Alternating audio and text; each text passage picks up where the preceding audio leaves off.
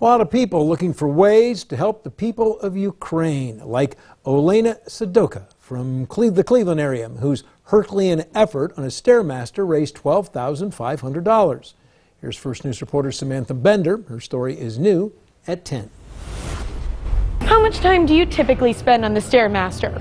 15 minutes, 25, 45? Try 24 hours.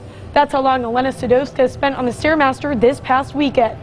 The 18-year-old was born in Lviv, Ukraine, before moving to the Cleveland area at 9 months old. The majority of her family still lives in Ukraine, and she couldn't bear to sit around watching them and her country struggle. I knew I had to do something crazy in order to get some heads turning and grab more attention from people. That's when she decided to participate in a 24-hour stair walk at her gym to promote the establishment of a no-fly zone over Ukraine. The soon-to-be swimmer at Ohio State is advocating for U.S. and NATO military intervention to prevent needless deaths of Ukrainian civilians. She documented her entire journey on TikTok, going viral and grabbing attention from people around the world. I'm speechless. It doesn't even feel real right now. I'm not going to lie.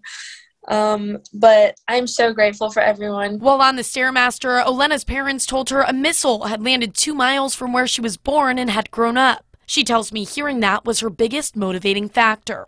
That was just like, I have to keep going. Like, I know the pain I'm experiencing is not nearly as much pain as the people in Ukraine and the people are fighting, how much they're experiencing. Olena's efforts raised $12,500. She plans to put the money toward a Ukraine relief fund. Olena hopes her actions inspire others to be the change they want to see. Everyone says, like,